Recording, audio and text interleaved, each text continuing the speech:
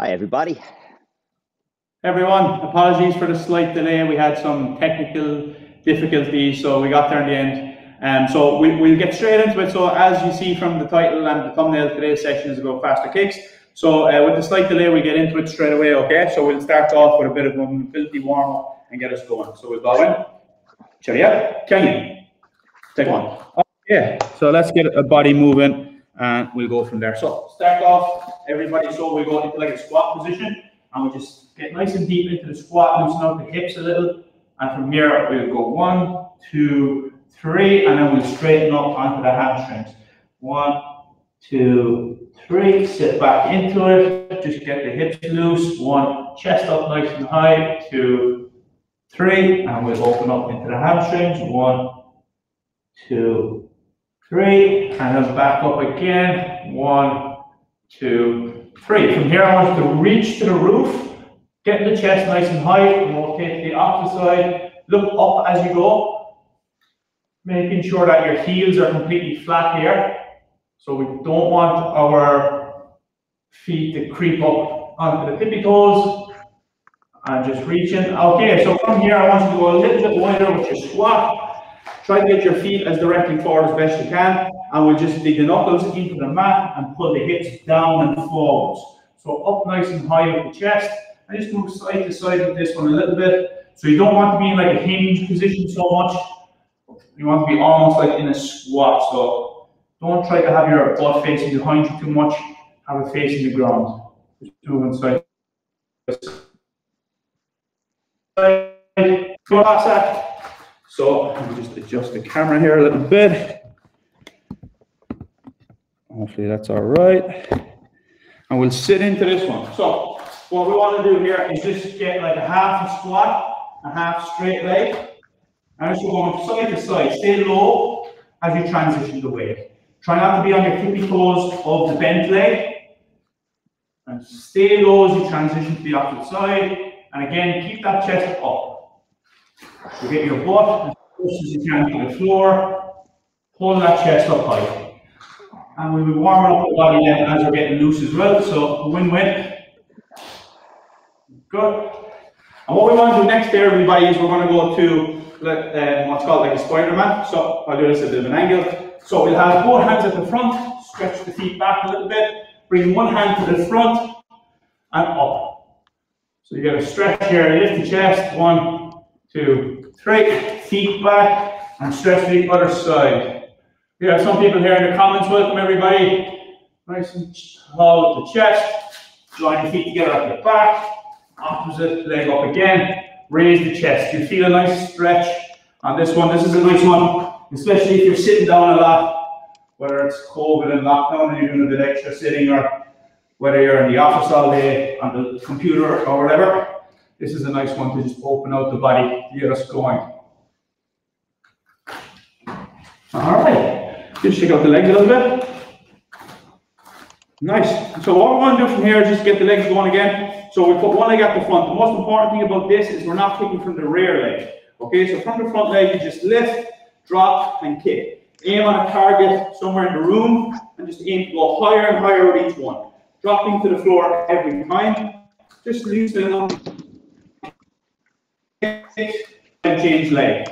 So we alternate to the other side.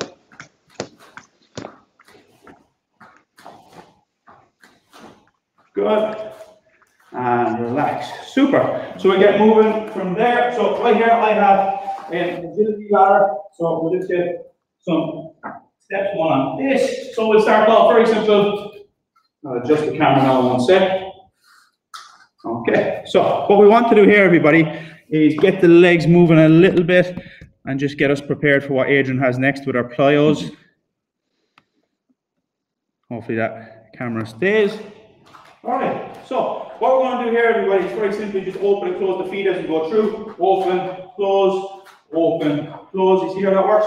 I'm just building it up. So whatever space you have at home, just go forward and back a little bit like this. Stay on the balls of the feet. Just get the body here to what's next, getting us a little bit more active. And relax. So next what we'll do is we just go on one leg.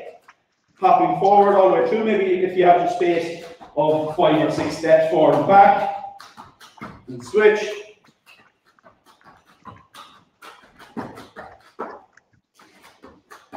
We do the same one laterally. So pick up one leg. This is a good one for a side kick and things like that. So one up and just across. Transition off the way. And switch.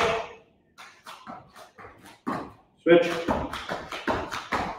And that will get us moving nicely. Okay, so what we want to do now is if you can kind of pick a line on the ground and go in and out of that line. So in and out on one foot. That's a bit trickier going back. Take the time if you need to. And switch. Close. And there's an important principle that comes along with this as well, everybody. It's like if you're not comfortable with it, something, a movement pattern. For example, we don't want to exert too much speed or force in it too soon. So it's very important that we'll see that throughout today as we do the today's session. All of the stuff that you want to do in a dynamic and explosive fashion, it's something that you want to be comfortable with the movement already. So we'll pass it over to Adrian and we'll start with some plyos. Cool. So folks, the first thing we'd say when it comes to these plyos is these are quite basic plyos. You take them within your own capacity. So the height that you leave off the ground, the amount of contact time on the floor will vary depending on your capacity and where your strength is at. But we just want to introduce the principles of them so we can start building. First thing we're going to talk about when it comes to more fast kicks or more speedy kicks is that the underlying mechanics have to be good. So in other words, you have to be strong enough to be fast. Your body composition has to be right to be fast. And the mechanics of the kicking technique have to be right to be fast. And then we can go into technical, tactical as well. But let's start with a few pogos. All a pogo is, we're going to be jumping on the spot. We're using our hands to assist the movement. And we are not trying to bend the knees. So this way.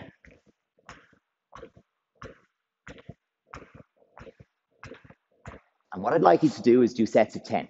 We're going to do 3 sets of 10 of the pogos and 2 sets of 10 of the majority of the exercises. We want to rest for probably 2 to 3 times as long as what we're working. So this isn't really warm up. This is physical preparation. And the goal here is to be explosive and not to completely tire the nervous system. So let's see what we've got. Another set of 10.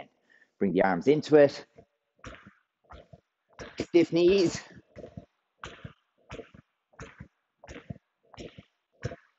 And rest again. So if it takes you 6 or 7 seconds to do the 10 of those, we then want to rest for 14 to 20 seconds before we go into another one. And if you're doing this in your gym, you might go up along the floor or you do them on the spot and take a walk in between, come back and go again.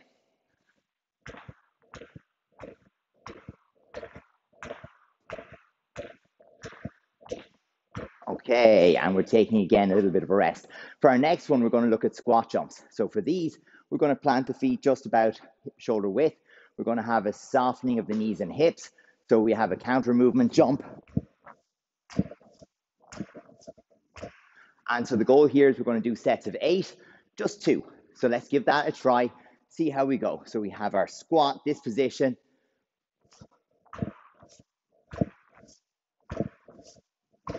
And a set of 8. Resting, resting, resting. We'll go again in just a moment. This time with some lateral hiders, they're called, or hidens. And the goal here is to move from one foot to the other foot. You don't have to go super far to the side, but we're going to build this first set up so that you're going to land in balance, and we're working on balance first. And then we're going to explosively change from side to side.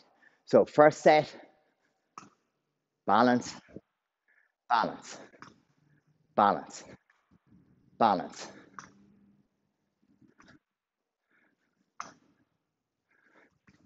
Okay, and a little rest, and now we do the explosive ones. So we're looking to land and bounce. From here,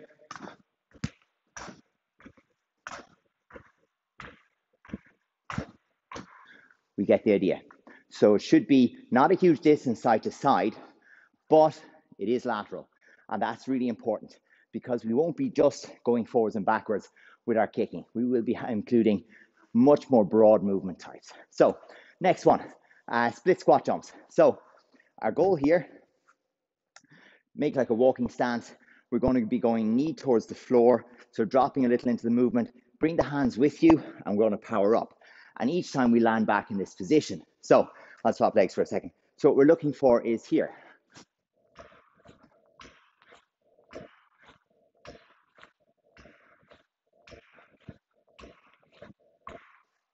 And rest.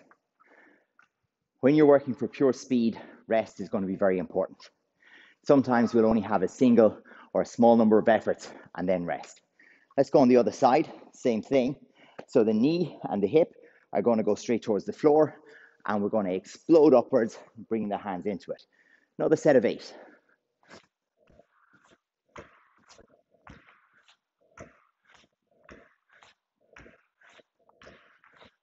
And most of the work is done here with the front leg. The back leg is really for balance with those ones. Next one, we're going to do some skips. So the goal is to land with both feet together, lift one knee, both feet together, lift the other knee. We'll travel slowly forward as we go, and very fast exchanges of the feet. So first one's fast and low, like this. And the goal is just to have the hands working in opposition, and we want the 2 feet together on the ground for the shortest possible time. One more set like that, just hitting and exploding each side.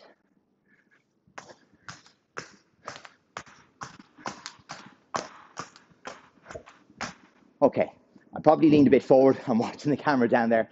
Bad idea. We can stay quite tall on these ones. It doesn't matter massively, but we'd like to keep the posture wherever possible, especially now as we move into the next one, which is the same exercise, but we are looking for height. For this one, I don't need you to move much forward, but allow yourself a little bit of space to drift forwards. Now we are looking for height.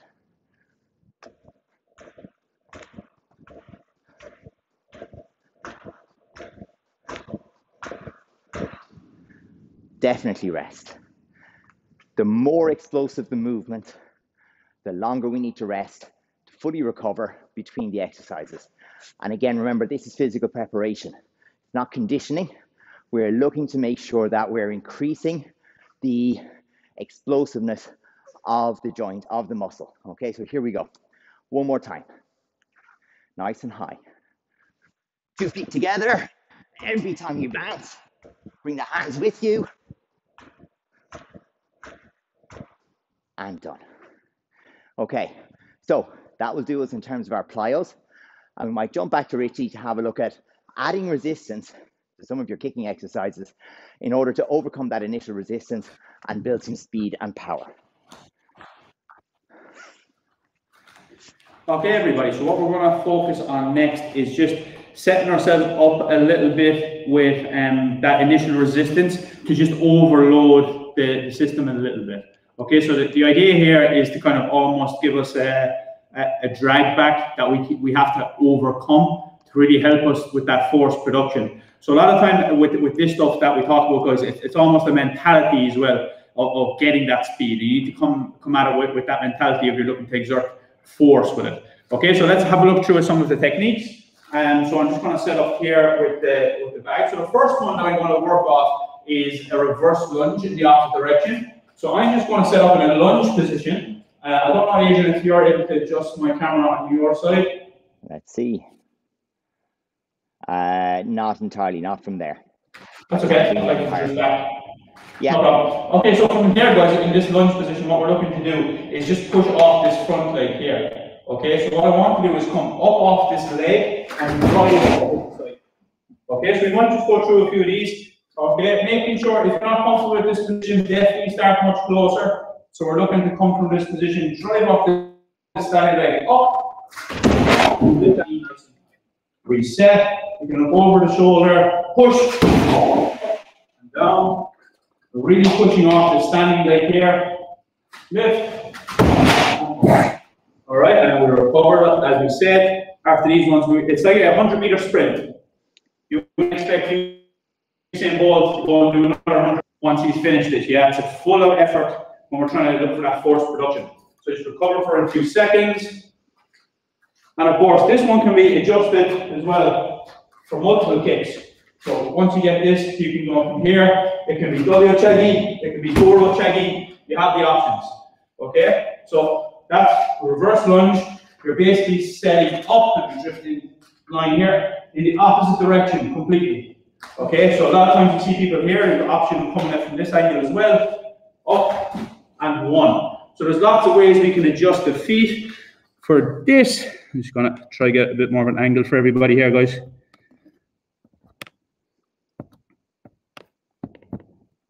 Hopefully that works a little bit better.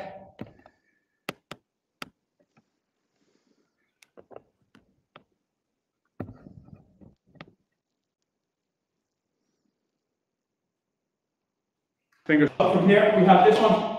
So what we can do then from here is we can also bring it up into our various kicks that we're talking about. So we have this option then as well. So we can come at it from the side, again, pushing off this standing leg. So you're driving all your force into this leg, and then that shoots and it attacks.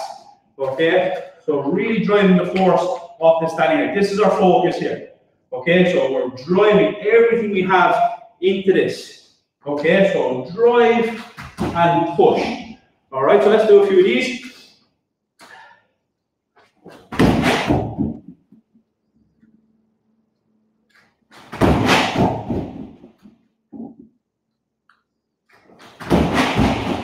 Okay, so then I know that we're really focusing today on kicking and how to get better and faster, more explosive kicks. But of course, we can take this same approach and by blitz position in a front lunge here, and then you can drive. This time it's the opposite position. So we're not driving from the far off leg, we're driving from the front leg. So from here you just get set up where you feel it's nice and comfortable and drive through the target. Okay, so you want to take off. The analogy I use here, everybody, is like an aeroplane taking off. So as you increase the height, you go forwards as well. Not really like a helicopter where you're going directly up. So make sure you're up and forward together. Up and through. Reset. If you're more comfortable with it, adjust the distance. Really get that speed. And adjust like this. Alright? So then once you get more comfortable with those techniques, we can have a look at another option where we have our squat lunge. So you see me in 1 second, don't worry. So I'll just turn my standing foot like the Cossack we did at the start.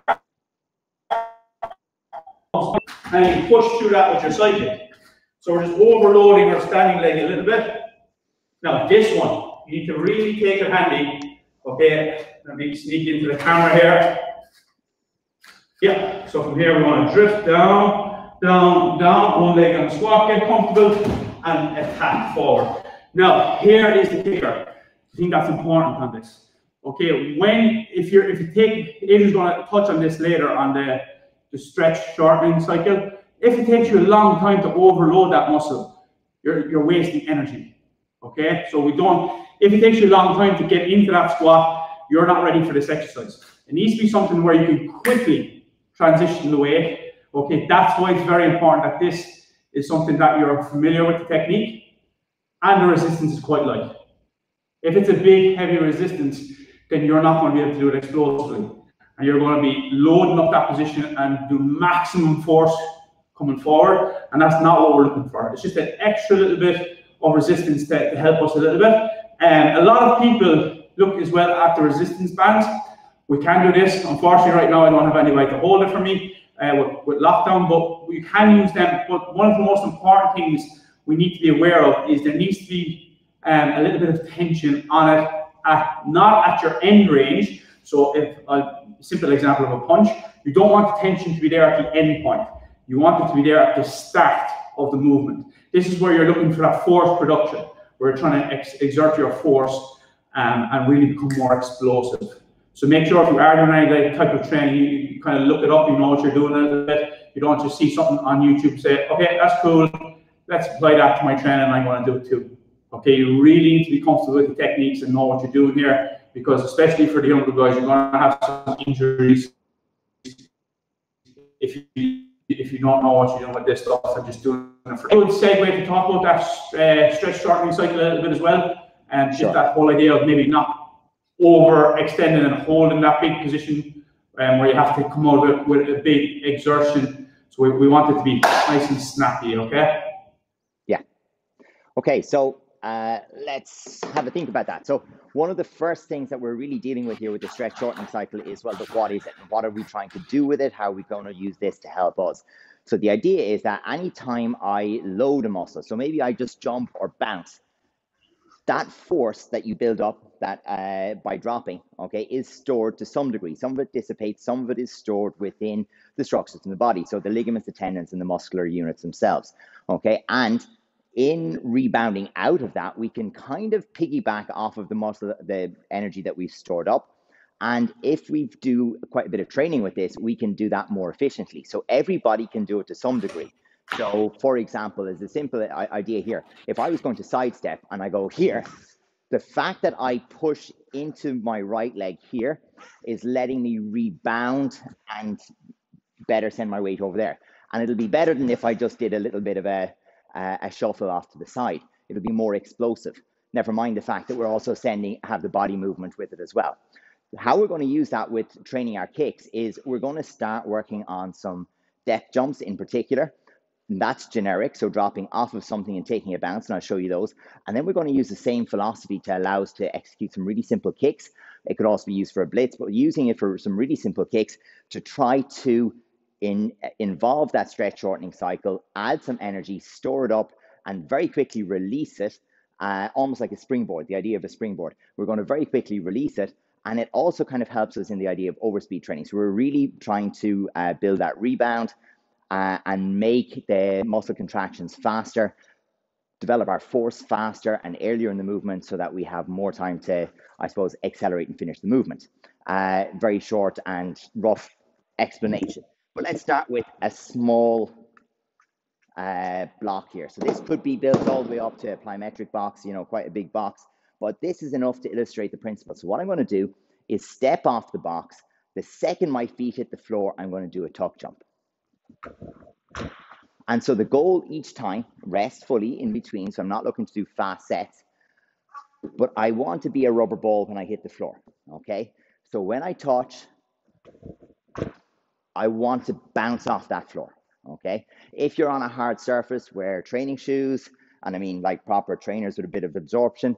I'm on mats here, so it's not too bad, but we do need to have a little bit of cushioning. It will really help. Okay, so each time I'm going to do just two more. Focus on bouncing, that feeling of rubber ball springiness, okay? It'll also help you to organize your body, because if you land in a bad position, I'll try and do one where my chest is forward. It will very quickly teach you that you're in a bad position, because all that force will apply itself through basically like a loose wobbly system. We want to have tension in the right places so that we can use that force efficiently. Now I'm going to use the exact same idea here, and we can lend that to getting us into some kicks, okay? So if you don't have one of these, you don't have to use it. We can have, for example, the exact same idea. Let's say I do a front kick, okay? I can have a jump, and then I can add the front kick. So I'm trying to use the acceleration from the landing to drive the kick. I'm going to illustrate this with turning kick first, okay? So I'll be kicking over onto this side. I'm looking for a little bit of a drop and away. So each time I hit the floor, I'm going to just try and accelerate directly into the target. And I also want to focus on the pull away at the end. So don't kick through the target. Look to kick and get to the floor so that you're not putting the brakes on anywhere in the movement, okay? So very importantly, if I kick the air, I have to be a little careful, slow the movement down at the end to protect my knee. When I'm hitting a target, even if it's a light one like a flipper, I can kick through, and by not putting the brakes on, it allows me to go a little bit faster, okay? And that's something that we want to use. Again, in terms of your training of these, you can do them in sets of maybe 6 to 12, as long as you have a nice recovery in between each one. And then you rest after a set until you feel fresh again, okay? And that's weird for us in Taekwondo. We don't do that very often. But when you're training pure speed, we need to be refreshed. We need to have the energy back in the system so that we can go and be explosive. Once again. And we just want to be fast. So taking this away, I can do a similar kind of idea using our lateral hops, okay, those Haydn hops that we had earlier. So I'm starting here. I'll fix Bob. I'm starting here with my weight on my left leg. I'm going to be transitioning over onto my right leg and very quickly kicking with my right leg as well. So from here and back down. So the exact same thing here. I have my weight on my right. I'm going to go to the left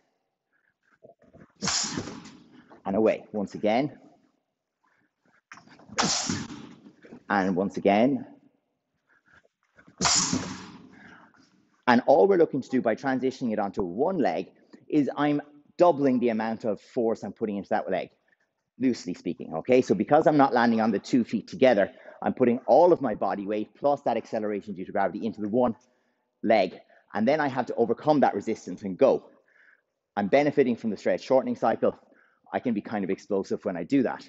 So one other little thing that we can do is look to drop into a stance and then go. So like we did off of this, but we can set it up with a few different kind of footwork steps. So we make this very Taekwondo specific. So for example, if I start here and I just jump changing legs, I have the same kind of movement because I'm loading with this jump. Now it's an exaggerated jump, but I'm loading the muscles with the jump and then explosively firing. So from here and away. The same thing could happen with, for example, a back kick or, you know, something like that. But I can do it with forward to backward loading as well. So I can go from here and make sure I'm quite quick coming away. So I have my jump or my shift. And what that's allowing me to do is to load in one direction and unload in the other direction by going forwards and backwards. So we've had kind of side to side, directly up and down, forwards to backwards. And we can use all of those and make them very, very specific to our Taekwondo to help us with loading the right way so that we can benefit from that stretch shortening cycle. So the kicks that this kind of lends itself to would be likes of the turning kick. Downward kick in particular can be quite nice. So where we use the drop and lift. So we had, for example, over the last couple of days, the turning kick and into the downward kick where we can use that drop and lift as well. But it doesn't work very, very well for side kick. It's overcoming the resistance from the beginning of the movement is nicer with the side kick. And it's simply because of the way the kick carries, okay? The end point is in the air. So it's a little bit more difficult to have one here. So we can still use it, but I prefer for those kind of jump and drop type of exercises to use the turning kick, the downward kick, the back kick, front kick even. But for the side kick, I quite like the exercises where there's a little bit of band resistance or where you're using the exercises where you're coming up from the knee or overcoming your resistance on a standing leg, going to half squat and push. And they really help to develop the kind of movement we need in the side kick. So, Richie, do you want to add a few extras? Yeah, no, that's fantastic. So it's really good in terms of the speed we're looking to get as well. And it's just as a point of note for everybody as well, guys. When you're trying to improve this, it's very important that you have a bit of a system to it. So, like, we wouldn't really suggest that you just take these exercises. You have a bit of a systematic program and a correct way of training with this. So we're just trying to give you some guidelines and ways that you can approach it and understand it a little better. But it's very important to note that, like, you wouldn't just take all these exercises as that we're doing today and just throw them in and let's go for it. You know, so it's something really, Adrian, that you need to kind of have a systematic approach. Would you agree? Yeah, for sure. And again, it even in terms of the concept of speed training within a session, like there's no point in trying to do speed training if you're fatigued. There's no point in trying to do speed training if you're also challenged on a neurological level where you're trying to do very high accuracy movement. Like, for example, you know, you're in a detailed pattern session, you're holding positions for a long period of time, you know, you're trying to maintain tension in stances and so on, and going from that to try and be explosive in your kicking is very, very difficult. So, you know, when you're focusing on speed, you want to sequence it in the session the right way. So you could do that pattern session after your speed session but you don't maybe want to do the padding session before your speed session. So a little bit like that is really important. Yeah. Absolutely. And then another thing that's very important to everybody as well is the mentality of the speed training. Like sometimes we spoke about here the physical side, but it's just as important as a mental cue as well to maybe have that in your mind of you want to be explosive and you want to maybe exert that force as quickly as possible, and then understanding what's required there. So it's not just a physical thing where, okay, I'm quick now. Okay, it needs to be coupled together with the correct choices and mindset. We might get into that a bit later with the tactical aspects and things like that. But will we look at the speed endurance a little bit now, Adrian? Because I know that that's very much relevant to us as ITF sparrers, because you might be able to exert the force very quickly, but can you be explosive over a period of time to get some scores nice and quick and reset? Because we don't really have that time to get that full recovery. So we're very much linking up our systems here, I guess, really as well. So it's important that we can understand what we need to do. It's not just the one-time explosive quick speed that we're looking for here, guys, of the fast twitch. It's a little bit more than that as well. Yeah, so I suppose the first part that we want to talk about in that is that, you know, there's so many components of what makes someone fast, of what speed is. And, you know, the bit that we're looking at now kind of relates to the energy systems, which is to say, that one jump and a kick that we did there a second ago is very much in that, like the creatine phosphate system. It's that very readily available quick energy source that we can use immediately up to maybe 5, 6, 7, all the way up to maybe 11 or 12 seconds at absolute most, depending on how fit you are in that particular system. But like for most people, it should be 3, 4, 5, 6 seconds, no problem.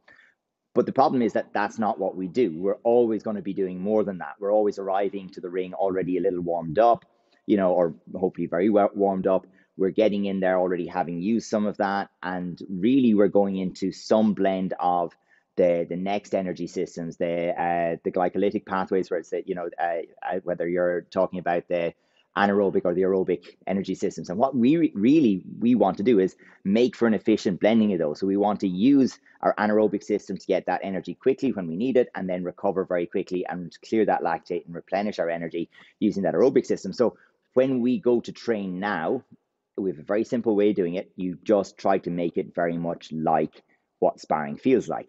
So those fast bursts of energy with the sometimes too short recoveries over give or take a 2-minute period, a minute rest, and we go again. And then you get a longer break, maybe 5 minutes. So the ideal way of doing these kind of exercises is we have maybe 6 20-second blocks between work and rest. So for example, 8 seconds work, 12 seconds rest, making 20 seconds. We could do 6 blocks like that to make up 2 minutes. We rest for a full minute, and then we do 2 more minutes, maybe with a different combination. After that, you've effectively done a fight, you know.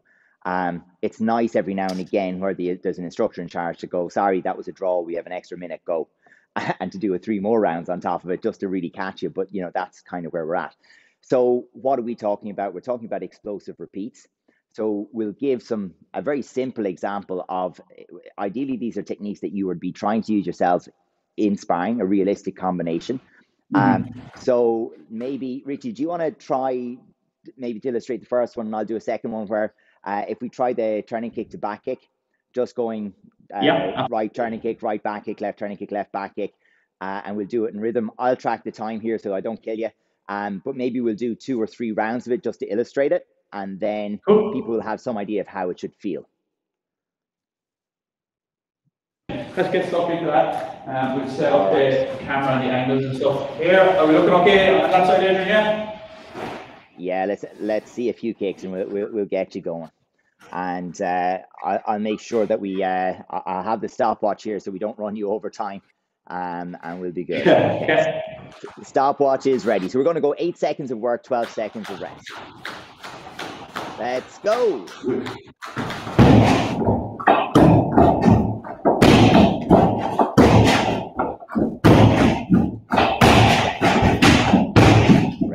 Rest. And 3, 2, 1, go.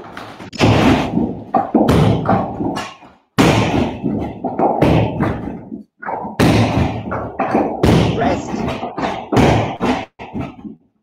Good stuff. And we go one more. 3, 2, 1, go.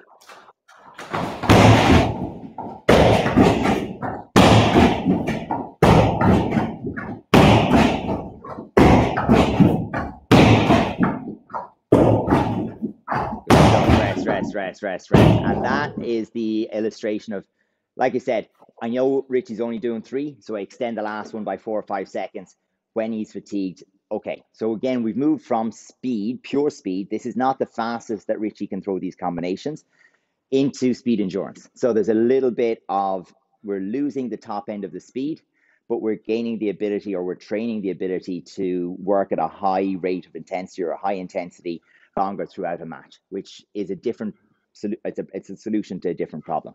So we'll swap over here, and just for the sake of maybe generating some questions or thoughts, we'll do a different example, and we might try and keep track of that 8 and 12, or even roughly speaking, we'll get an idea of it and we'll have a go.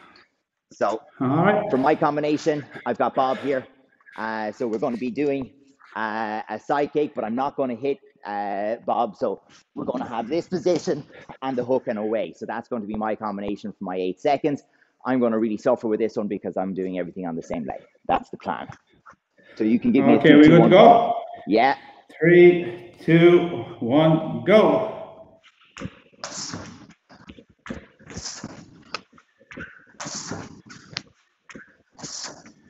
Time.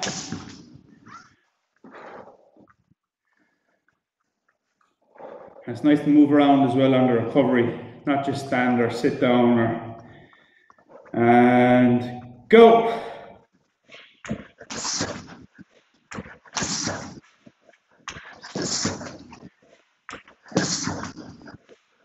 Time. One more.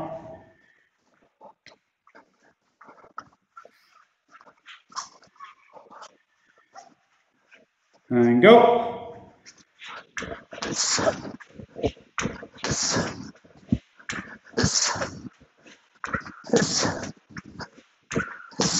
Time. Okay.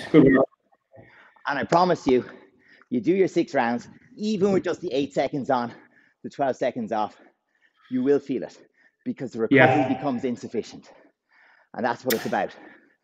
And then, the thing as well, Adrian, is I noticed there on my last one in particular, your technique starts to kind of fade away a bit, and it's not as sharp as you had it at the beginning.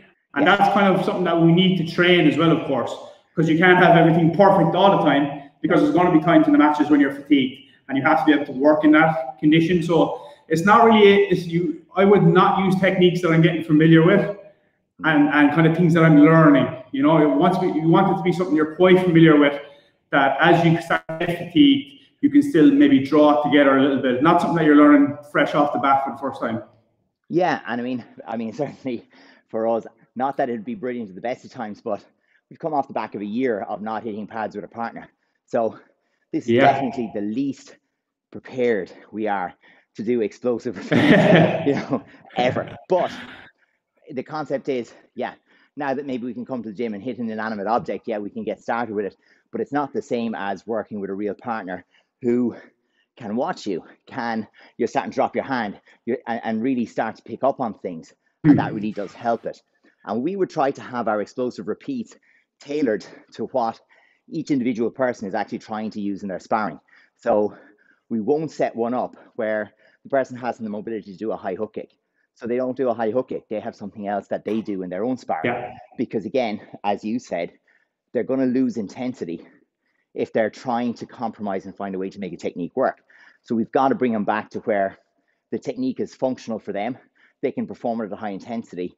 And again, it's important to remember, this is like a Taekwondo specific way of training an energy pathway, of building a particular aspect of fitness.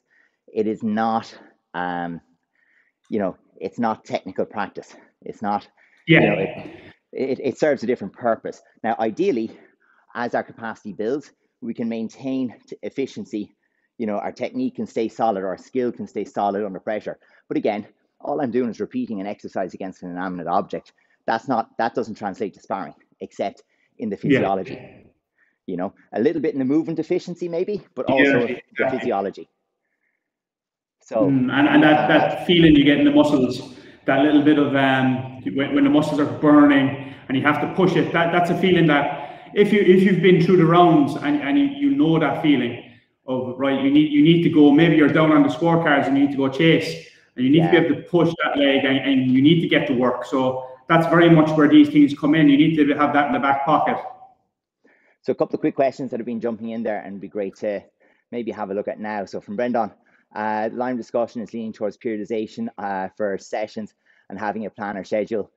Sprint or jump athletics training had you in the gym in the winter on weight, speed, work, plyos in spring. 100%.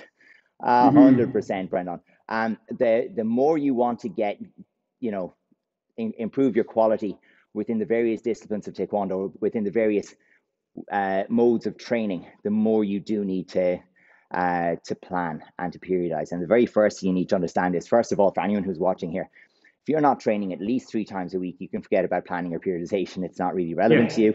This steps in when you go a little further. Really, all that Brendan's talking about there is it's time management first, and then secondly, it's an element of managing your body as a very breakable machine, that if you try to do it all the time, you break down. So you have to find what's going to be done at intensity and what's going to be done at a much lower, gentler pace at each point in time, so that you don't ever go to 5th gear on everything that you're doing and end up blowing up and having no engine left. We have to try and manage each thing in its season. And we also have to prioritize. So you might even decide for a whole year, and it's the advantage of being a black belt, you don't grade every year or anything like that. You can decide what's important to progress at a particular period of time and focus on your own goats, your own things that you want to improve. So yes, definitely, Brendan, for me anyway, that's just the way it goes. And of course, as well with this, it's for the guys who are at the higher level competing internationally. You're looking at peaking at certain times of the year. So usually you'll be trying to peak twice in a season. So that's where that comes in very much so as well. So there is a difference, and the context is very, very important here for the people who are training just to train and the people who are training to compete at a very high level. Yeah. And then a question that has a couple of different possible answers from Master and Mrs. Murphy. So as younger children have a lower lactate threshold, is it just a question of reducing the time and reps, or is this type of training not ideal for them? And thanks. So yeah, there's a good few things. So first of all, yes, the children would be less suited to that higher intensity, building their aerobic or anaerobic threshold kind of thing. Yeah, we're not really aiming to do that with the kids. So the version of this kind of training the kids will do is rhythmic. So we're looking to get them to improve the rhythm of the drills. It can still be, the speed stuff can still be there, because maximal effort in terms of speed for one individual or a number of techniques with full rest, great for kids, because they have lots of energy, fatigue quickly. So that's really good for them. With this kind of thing, they can go in explosive bursts as long as they have a lot of recovery time. The issue with this is that focus on trying to maintain any kind of technique over a prolonged period of time at high intensity is probably, even from a concentration point of view, it's difficult enough for kids. So what we will often try, unless of course you just watch those guys who, for whatever reason, have 5-year-olds that they've been training for 2 years in Thai boxing and spend the whole day out in the porch holding pads, and they look really good on Instagram and YouTube. So the next, for 10 years, I've been watching videos of the next world champion XYZ, and so far there's not that many of them who've become the next world champion because they've gone to become a doctor or an engineer or whatever happens. So really, we don't want to start thinking of our kids as top level competitors or athletes. Really, this is about how do we get them to seek enjoyment, I think, and fulfillment in the training. How do we get them to enjoy this type of training? And it's not going to be the crush them with fatigue, as we train their energy system. It's really at that stage more about, let's develop rhythmic challenges. Let's complete sequences. Let's see, can we get 4 in a row, 6 in a row, 8 in a row? And if they can maintain that, and then we can just go, okay, let's go a little faster, and you give them plenty of time to recover.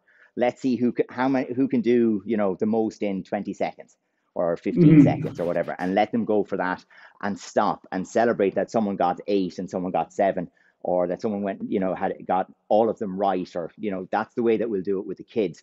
The outputs definitely aren't about improving a lactate curve. Yeah, I agree 100%. That's what I do with my kids as well. That idea of maybe how many can you do in X amount of seconds, and have it as a little challenge between themselves. Where they're pushing themselves, trying to challenge between each other. It's fun, it's engaging, but at the same time they're getting to build a little bit of foundation on these qualities as well. And this is one of the things where, like, when we go back to our coaching point of view, we're going to see the kids are improving at different rates. Adults too. Everybody's going to improve at different rates.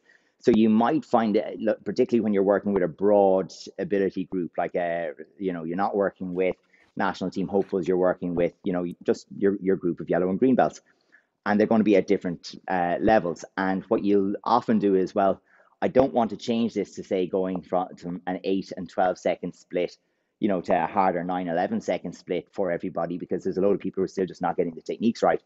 But you might just tweak it and have one person only go on their left side, or they might have a slightly more challenging kick, or they might have to go with a change of legs in between each one to challenge their coordination and their balance. So play with it a lot more, and definitely at the early stages, don't worry about really dialing in on what energy system you're hitting, etc. They'll just I think it's a good time now to talk about the other components of speed, because we've been talking about it in terms of how do we build speed. Let's talk about some of the other things that really contribute to speed. Yeah, absolutely. And I think we've touched on this too, and I put it on our swipe ups there today on our story on Facebook and Instagram, the video that we touched on previously, where Adrian really highlighted the tactical implications of it in terms of, are you at the correct distance? So trying to exert maximum amount of force when you're at incorrect distance and you're out of range. It doesn't options there, being the correct range, selecting the correct technique, and things like that. It gives you a much better chance to get off a technique with good speed and good force, compared to if you just focus on the physical alone. Of course, then at the higher end of this stuff as well, which we haven't spoke about today, but you do need a certain amount of strength to get off your force production. So like, that's not something that you're going to be looking at with your yellow and green belt kids in your class, for example. It's the context here is very very important. You need that foundation. It's like trying to launch a cannon from a canoe that's on a river. It's not going to happen. You need to have that solid structure, and it's the same thing applies here. You need that strength foundation, which is very important. And like, that's not something you're going to be looking at with these younger kids. So we do encourage people to kind of like to look at this from a context perspective as well, which is quite important. But coming back to some of the details there that we have, which are non-physical, you definitely have those implications, like the position of the ring, the distance between you and the opponent, the correct choice of a technique, and all these things will contribute to if you can get a technique from A to B quite quickly, obviously, which are a lot of times they're things that we take for granted when we're thinking about speed. Yeah, definitely. And we also have to consider that we are genuinely almost always hitting a moving target. So all of the practice that I did today anyway was with Bob, and Bob here isn't getting out of my way. So when I land and I explode, I'm hitting to that one spot, which is wonderful. But now what if Bob is drifting? Bob is moving away from me as I do that. Bob is punching me in the face as I'm trying to do that. The kind of speed that's relevant has an awful lot more to do with the correct time and place under pressure. And so that's where you might see someone who is pad fast, so they can rep out really, really explosive stuff on the pads, but they're beaten to the punch in the ring. And it's because they're having to get to that point. So the point where I'm hitting Bob again here, like, I'm close enough to be punched here as I'm kicking Bob with the back leg. So no matter how fast I am from here, Bob can straighten his front hand and catch me. So the application of the right technique in the right place is absolutely huge. And if we haven't got that, no amount of explosive, fast twitch muscle fibers, applied with 100% coordination are going to get us a score. And in the end, our game is about the scoring points and they're not getting scored on. And so the speed has to be applied, in that context. I think, when we talk about it as well, like, speed also applies when we're trying to catch someone for 3 points, so if you're not flexible enough, you have to compromise an awful lot of things, which takes away from your speed. So your form has to be conducive to your speed. Your technique has to be efficient enough to let you move quickly. So if you have to do a step with your back foot before you attack with that high turning kick, Well, it has to be very fast and efficient and hidden within your movement. Otherwise, that's just a giveaway and the person leans back a little bit and they don't get hit. So the technique component of speed is really important as well. Yeah, and just building on that a little bit as well, Adrian, is the whole idea of like genetics. When you mention people who are very flexible, think of somebody who's hypermobile, excuse me, for example. A lot of times it's going to be hard for them to exert a lot of force.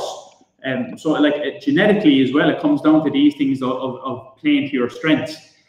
So like there's ways around just the physical opponent of maybe you being able to get from A to B quite quickly and being clever about it. So it's very, very important that you look at it from that perspective, like Adrian just gave the example of as well.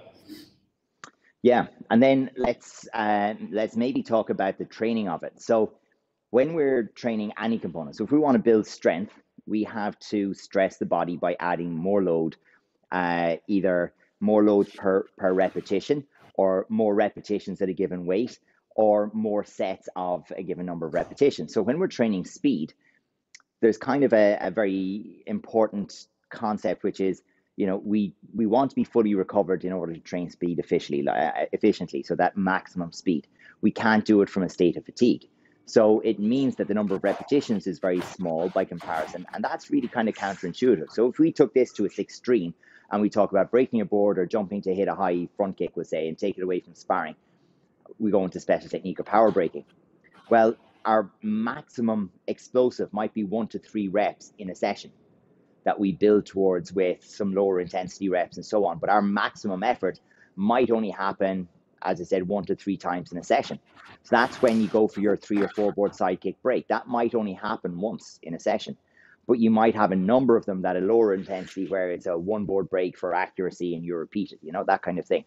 So we have, there's if you haven't come across it, look up Prilipin's chart or Prilipin's chart. It gives you a good kind of idea of the trade-off between volume and intensity. So as you increase the number of repetitions, it all drops off. So it'll give you an idea of kind of based on a percentage of your maximum effort, how many repetitions you might have and in how many sets.